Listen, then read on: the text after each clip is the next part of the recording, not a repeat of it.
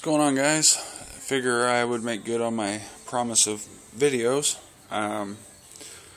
First one I'm going to do is my Roper Rally rototiller that I got out of a lady's shed that was sitting there for 12 years with gas in it.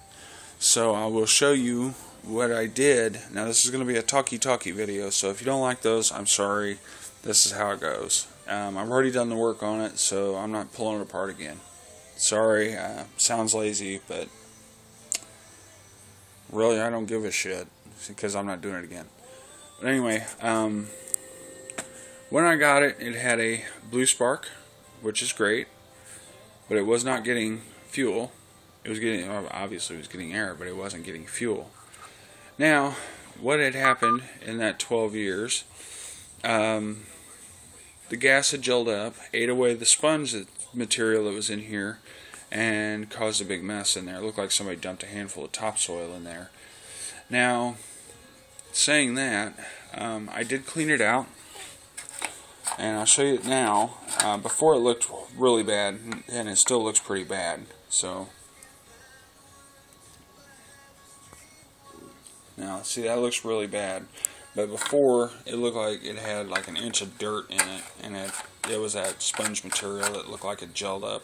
But the first thing I did was I took all this off, took the carburetor off, which when you do that, be sure to save the gasket. And if you can't save the gasket, by all means go get some gasket material, because you're going to need to cut a new gasket.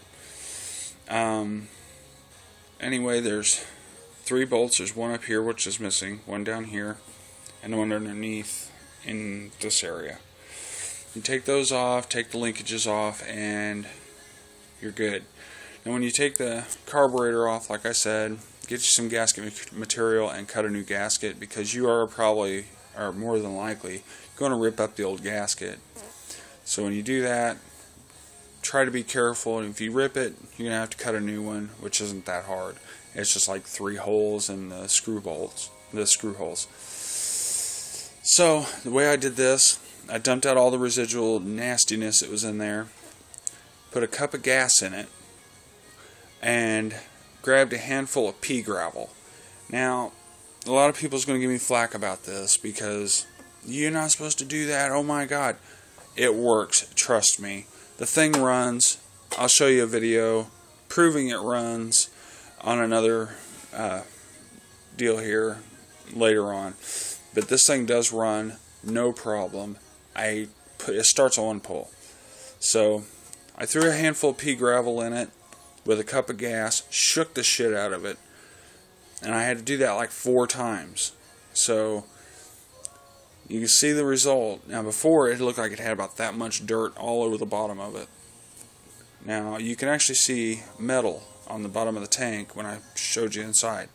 So after you get done with the pea gravel thing, dump another cup of gas in it. After you get all the gravel out, dump another cup of gas in it, slosh it around real good, dump it out. Do it like 5 times. Granted, you're going to waste like 1.5 gallons, almost 3, anywhere from 1.5 gallons to 3 gallons of gas doing this. So, you know, this is the way I did it, and this way it works. So, obviously, it's not the best way, but it works. When I got it, the choke did not work. Obviously it does now. And the pull cord did not retract. It does now. So, anyway guys, sorry for keeping this video so short. If you have any questions, comments, concerns, please leave a comment or PM me. I will do my best to answer your questions. So, anyway, after saying that, guys, have a good one, be safe, and good luck with your project.